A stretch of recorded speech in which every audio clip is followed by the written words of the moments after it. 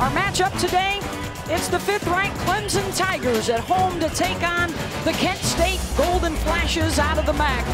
Here comes Clemson with the tempo and into the belly of Fuller, right up the middle. Touchdown Tigers! McLeod is the motion man. They'll fake to him. And the deep ball looking for Kane behind the defense. Touchdown Tigers! He had to go to the side here on 2nd and 7.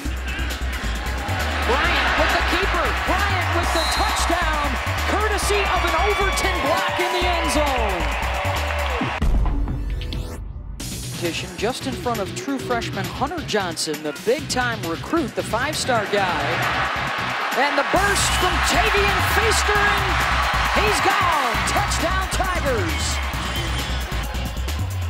Our final score, Clemson 56, Kent State 3.